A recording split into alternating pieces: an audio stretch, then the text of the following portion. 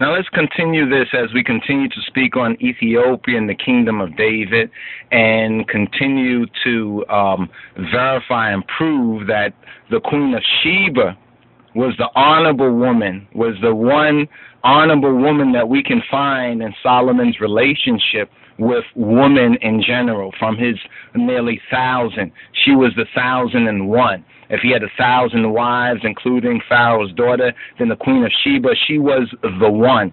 She was the one who came concerning the truth. You understand? The truth concerning the Shem, or the name of Yahweh. And here we find she came to prove him with hard questions. And in the bankruptcy chapter, just to review, in the bankruptcy chapter where it talks about, and Solomon's heart turned away from Yahweh, it mentions the various strange women that Solomon loved, you understand, and how Solomon went after them, and how he built these high places, these clubs. That's what they were, clubs and strip joints, you understand, to the false gods or the goddesses, the divas, because where was it mentioned? Ashtaroth, the goddess, she was the diva of the Zidonians, and he did evil in the sight of Yahweh, and he went not fully after Yahweh as did David his father, thus proving the need, you understand, from the Almighty's perspective to renew that kingdom in Ethiopia, in the highlands of Ethiopia. So this is just the foundation of the proof that, first of all, the Queen of Sheba, she should not be confused, as many has confused her with who is mentioned right here, Pharaoh's daughter. Pharaoh's daughter in chapter 3. You understand? The Queen of Sheba in chapter 10 should not be confused with Pharaoh's daughter, because again, Pharaoh's daughter is mentioned connected with these other biatches. These other biatches, the woman of the Moabites, of the Ammonites, of the Edomites, of the Zidonians and the Hittites, of the nations concerning which Yahweh said to the children of Israel, ye shall not go into them, neither shall they come into you. In other words, you should not have your sons marry their daughters, or have their sons marry your daughters, because it says, for surely they will turn away your heart after their gods, after their false gods. And Solomon clave to these in love. Now it's interesting that it mentions these in chapter 11 after chapter 10, and the distinction and difference. So we see the reason why he married Pharaoh's daughter. Pharaoh's daughter was to make political affinity, because he was building the tabernacle. He needed men and supplies to do that, right? And they were the master builders, the masters masons, the Egyptian, the Kamites in that time. But now here, it was the Queen of Sheba who came, who had heard. She had Shema. She had Samah, she had Shemad, you know what I'm saying? The fame of Solomon concerning, not his wealth, not his money, but concerning the name of Yahweh, concerning the true God. And she came to prove him with hard questions. Now, when we get to this particular book right here, which is the Queen of Sheba and her only son Menyelek, which discusses, this is the Kibber Neges, a work which is like the traditional history of the establishment of the religion of the Hebrews, the true Hebrews in Ethiopia. The establishment of the religions of the Hebrews in Ethiopia. And it's the patent of sovereignty. You know what a patent is? This is the patent of sovereignty, this Kibra Neges, the Book of the Glory of Kings, in translation by Wallace Budge, translated from Ethiopic by Sir E.A. Wallace Budge. This is a very, very important document. A very important document, because this proves that from the Ethiopian record, you understand, this proves from the Ethiopian, let's get this page right here. It proves from the Ethiopian record, where is this right here? Here we go right here. Let's go to this right here. Let's see if we can fold this book over here. Okay. Here we have how Queen Makeda made her son king. How she made her son king. We have to understand the role of the divas or the goddesses and the goddess cults in the ancient world, and how what Queen Makeda, who is the Queen of Sheba, how what she did is that she flipped the script. She flipped the script. You understand? She flipped the script on the BC feminism. The Queen of Sheba flipped the script on BC feminism. You understand? Because she sought the truth of God, the true God, and she came to Solomon seeking wisdom, you understand, concerning the name, the Shem of Yahweh. Now, here it speaks about, let's see if we can get this. Here it speaks about other matters concerning the oath which was taken. Let's see if we can get this right here. Here it says how he himself related to his mother, how they made him king. He's talking about his experience with his father. You understand? His father. You understand? And we have to understand these baby mama dramas within the context of ancient history of our story. You understand? The half of our story which they have not told us. Let's see if we can get that. Okay, here it is right here. Here it is right here. Now let's look at this carefully. Right? This chapter 87. Now we already know in chapter 86 how the Queen Makeda, how she made her son king. Right? How she made her son king.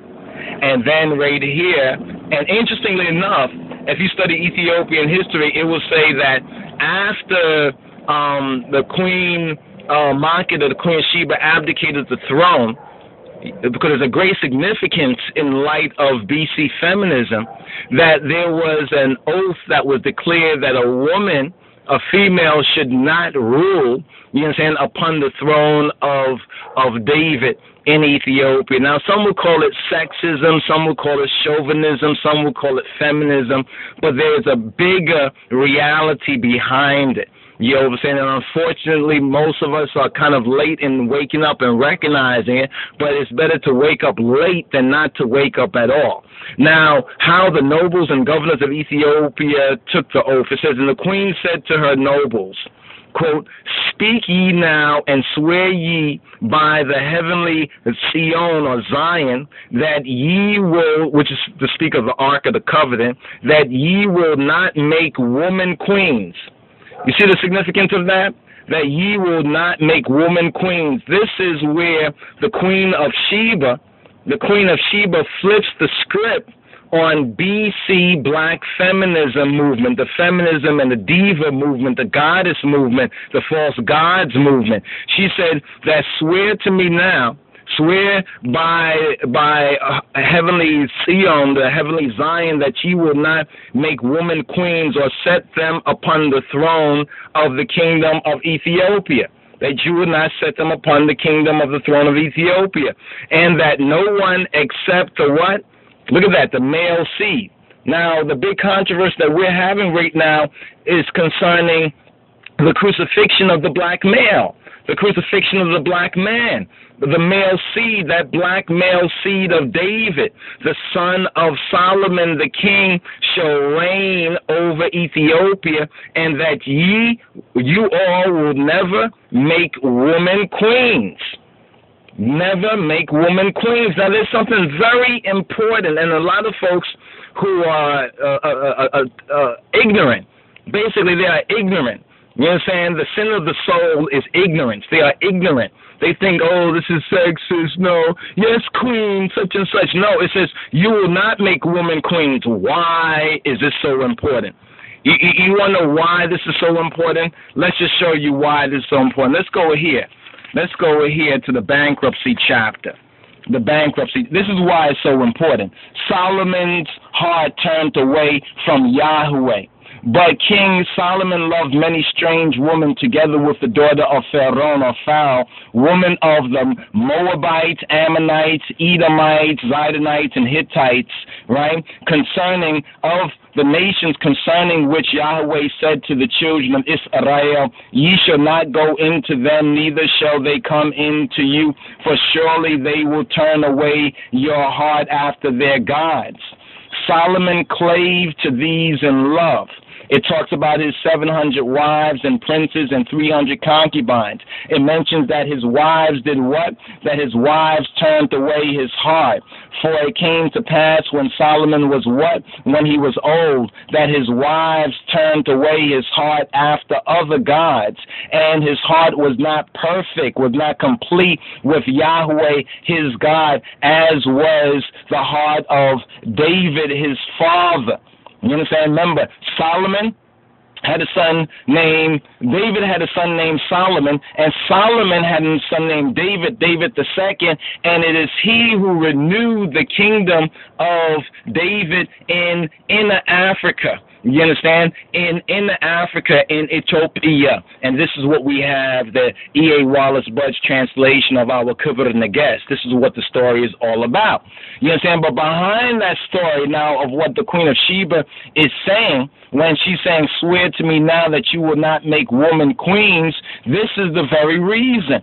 Because of that old-time witchcraft, that old-time degeneration of society that occurred in BC times. And now when we look at the state of black people and the black family and the baby mama dramas and the single mother situation, a deadbeat father situation, all this chaos that's happening in the black community, this is what's at the heart of it. And Blacktown, Blacktown.net and others out there which have pointed out feminism, the culprit of feminism, they are right on the mark, but it goes deeper than that. There's something behind that that we need to properly understood. And here's the connection right here, because it says in verse 5, for Solomon went after, what it says, Ashtoreth, the what? The diva, the goddess, the female god, the goddess of the Zidonians, and after Milcom, the abomination, the Batiman of the Ammonites. And Solomon did what? Kufu, evil in the sight of Yahweh, and went not fully after Yahweh, after the Lord, if you please, as did David his father. And it goes on to say, you understand, how the kingdom now was divided, and now Israel, for all intents and purposes, was in ruin. They could not fulfill the will, you understand, of the Al-Qidan, of the Benai Berit, of the covenant. They were out of the covenant, but there was a remnant. There was a remnant preserved. You understand? And this was preserved in the highlands of Ethiopia, the highlands of Ethiopia. And this is what we have here as a testament in the Kibra Nages, or the Queen of Sheba, and her only son Menyelek. Now, it's important to understand now, after she says, make sure that you never make women queens, it says, and all of the nobles of the king's house swore, and the governors and the counselors and the administrators, and it says, and she made Elamias and Azariah, the chief of the priests and the chief of the deacons, and what? They made the kingdom anew. They made the kingdom of David anew, fulfilling Psalm 68:31. Princes shall come out of Egypt.